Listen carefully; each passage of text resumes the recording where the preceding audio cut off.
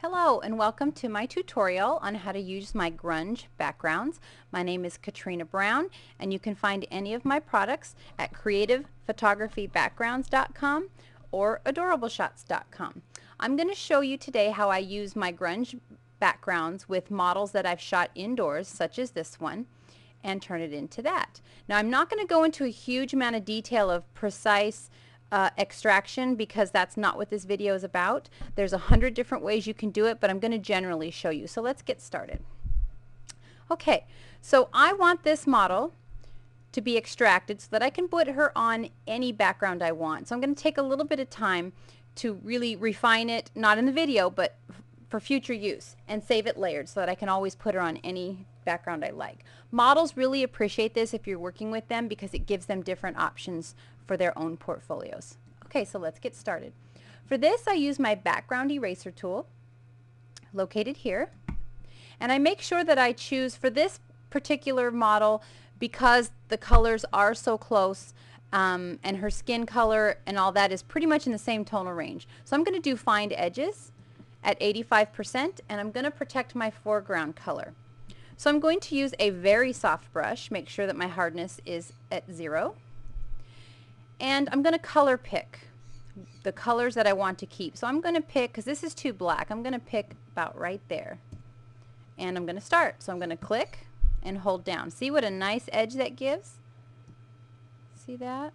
Very nice. And if it's not working, like say I go here, well, it's working there actually. But if I find a color where it's bleeding over, well, it's not. But if it were, try to find one that was, but it's not. You would just keep color picking. Let's say we lost a little bit there. So step backwards, we would just keep color picking a new color until we found what we wanted. Okay, so on and on and on and on. What we end up with here, once we're done, is this. Now, what I will then do is drag this layer onto, once I'm finished, onto my background. But first we need to do something with the background. If you notice, this background is blurry right here.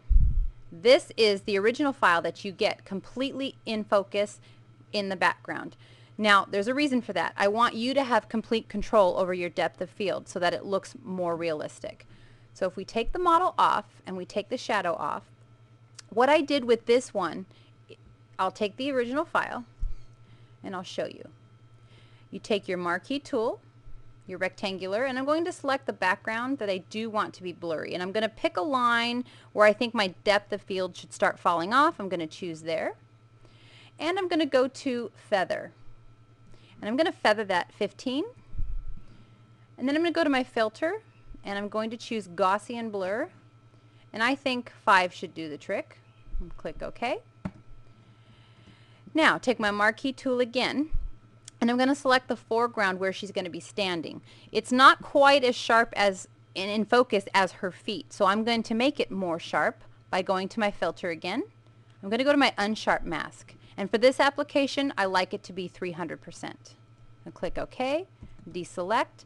So now you have a more realistic background where if the depth of field really did fall off because she's in focus, and it'll make her stand out a lot more as well, you now have that effect, which gives you this. And then when you have your model on here, looks gorgeous. And it gives you that option to blur it even more if you like and change whatever you want. Now we have another issue here. She looks cut out because there's no shadow.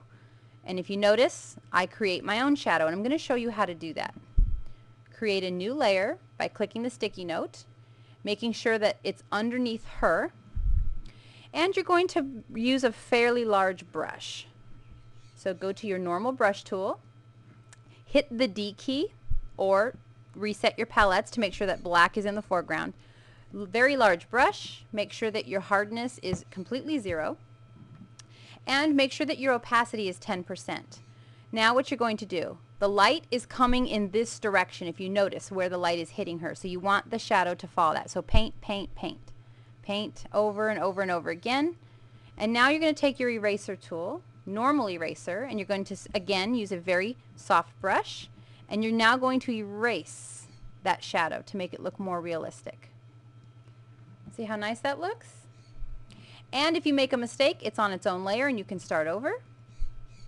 And you can also change the opacity of that if you don't like it, if it's too dark. Change the opacity, lower it or raise it. And there you have it. That's how you can effectively use my grunge backgrounds. If you need more tutoring on how to extract a model with a lot more detail, I do have those as well. Again, creativephotographybackgrounds.com. And I hope this tutorial has really helped you. Thank you.